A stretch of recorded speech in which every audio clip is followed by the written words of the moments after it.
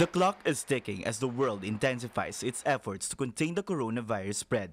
Here at home, the health department admits that there have been limitations in testing suspected coronavirus cases, but they are exploring options. A very rapid increase in the number of cases, which also means that there's going to be an increase in the number of patients that we need to test.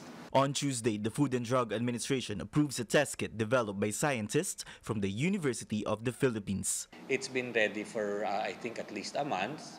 Talagang nakita naman nila upon repeated testing that it's a very accurate test.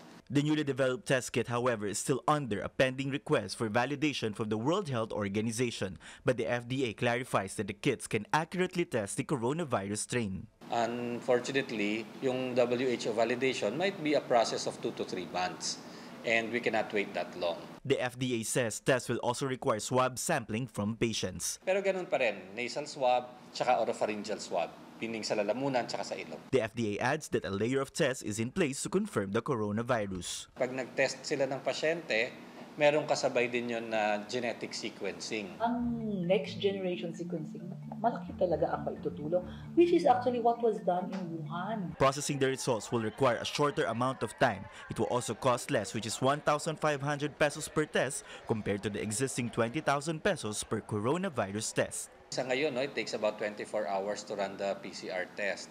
Ito ang running time niya na decrease nila to less than 2 hours. It's quicker and cheaper. Experts say that the new test kit developed by the Filipino scientists could definitely make an impact in the country's fight against the coronavirus disease or COVID-19. The FDA expects that the new test kits will roll out soon, testing 1,000 people every week. Tristan Udalo, CNN Philippines.